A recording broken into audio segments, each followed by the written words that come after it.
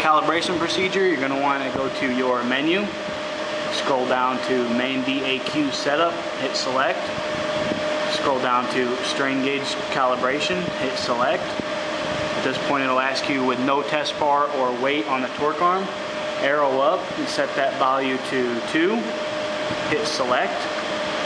Now it will ask you to add your test bar and weight on the torque arm. Your test bar is located at the front of the dyno. You will remove this.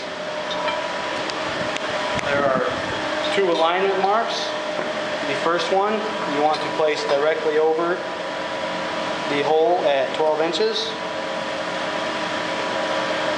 Next you take a known weight. Whatever your weight is, you'll want to add 4 for the 4 feet to it, and then add 18 to that number. So we have a 100-pound weight. We want to times 4 and add 18, which is 418. Hang it directly over the 4-foot mark.